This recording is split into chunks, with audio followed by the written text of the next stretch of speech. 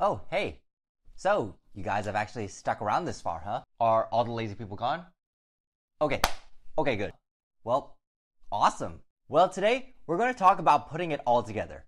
And when I say that, I mean being able to construct the systems that will help you solve interview problems much faster than parsing a problem piece by piece.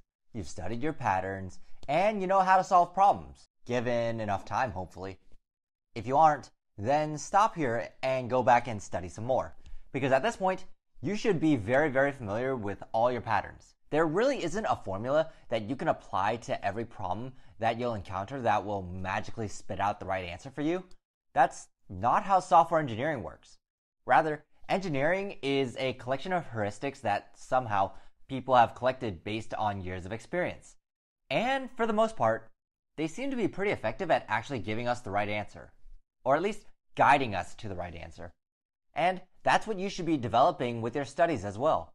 You can think of it as codifying all the vague tips and tricks people have been telling you to do, but you never really understood when or how to use them. Today, I'm going to give you two of my templates that I use to actually try to get the right answer quickly. While these work for me, they may not necessarily work for you. After all, heuristics are rules of thumb and require a sense of how they work and where they come from. There really isn't a concrete proof behind why they work, but instead, these are based on my personal observation and what I believe works best. So, welcome to the coding interview. You suck.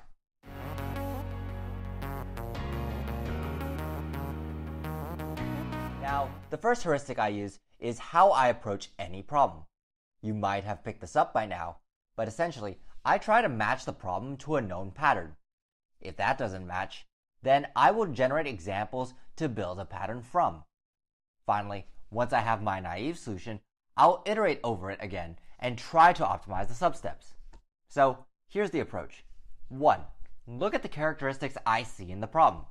Can I combine a sufficient number of these characteristics and match them to a known data structure or algorithm? The second step. If I cannot match it to a pattern, I'm going to go generate a few examples. What are the patterns generated from the examples? What will the algorithm approximately look like? Once I've done that, then I can generate the naive solution and move on to step 3. For every step in the algorithm, go back to step 1 with the question, how can I optimize this substep? Now, you can go from steps 1 to 2 to 3, but you're never allowed to go from 3 to 2 or 2 to 1. If you do, this means that your pattern matching is bad and you have not had enough practice. Now, this gives us the best of both worlds. It allows us to use studying to front load all the hard work so we can quickly and easily get to a base skeleton from which to work off of. We can then focus our attention on actually filling out the details instead of trying to throw random solutions at the problem. This allows us to improve the quality of our solution. So what problem in our problem solving does this actually address? Imagine all the times you had to spam the Leetcode submission machine or patch your own code in order to find that you've broken the base case. Now, imagine doing that, except no matter how far away you stray from your original design, you will never be able to break the accuracy of your base case. Sounds like a miracle, right?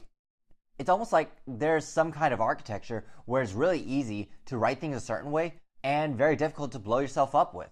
And this is where patterns come in. They essentially act like that architecture and structure for your thinking.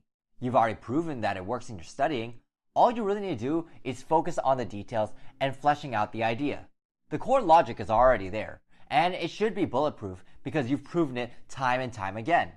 The rest of it should just be fairly simple and straightforward. For instance, for recursion, the only details that you really need to fill in are the base case and what parameters you want to pass in. That being said, you should be able to break down the problem into the key characteristics and then pattern match it, as I've mentioned in previous videos. This will help you match the solution to a pattern more quickly.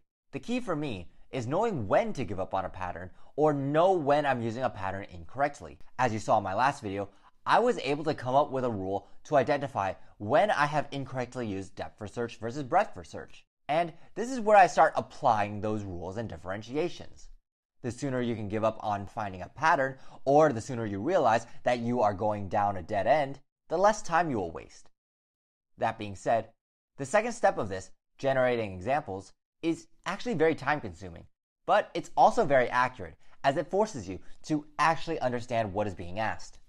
For me, I usually try to generate meaningful examples that cover all possible cases as a proof that my solution works. What I see most people do instead is just generate random examples, but a lot of these times, these examples at their core are no different from each other. For instance, an array of 13203 is usually not any more meaningful than 30182, because both these are fairly random and spread out. Usually, these examples just test a very specific property. For instance, 12345 will attest ascending order, 54321 will attest descending order. If you cannot extrapolate a pattern simply from the examples, then chances are you have not had enough practice doing so. These patterns are usually relatively simple, like ascending or descending order, or skipping certain elements. Being able to generate meaningful examples is fairly critical in this step to making your solution bulletproof.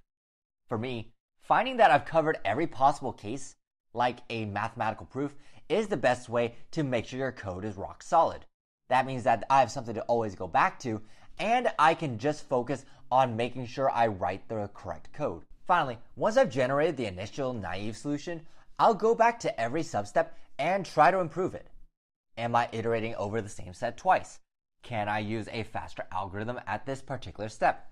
Maybe I can use a hash map instead of recursion. All these are questions that I've identified and are aware of that help guide my thinking, but that I also don't have written down because these questions come from a sort of game sense. That game sense is what you develop when you practice problems. As hand-wavy as that sounds, it's also an actual thing.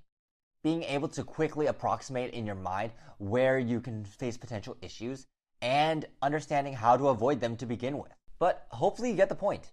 You should know at this step what questions you need to ask to make your solution faster and more efficient. This is where my second system comes in. The second system I use is for determining how to improve the runtime of my algorithm. Whenever I look at a problem and I think I can make the runtime faster, I will follow this chart. Order 2 to the n to 3 to the n is usually reserved for NP-hard problems or permutation.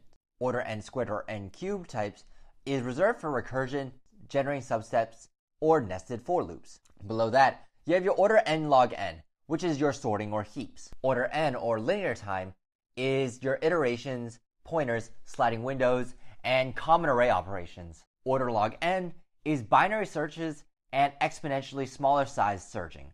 Finally, you get to constant time or order 1, which is reserved for hash maps or looking up indexes in an array. Now, how do you use this chart?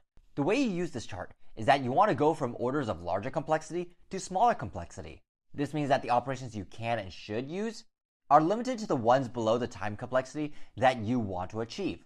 For instance, if you are going from order n squared to n log n, then you are limited to binary searches and heaps.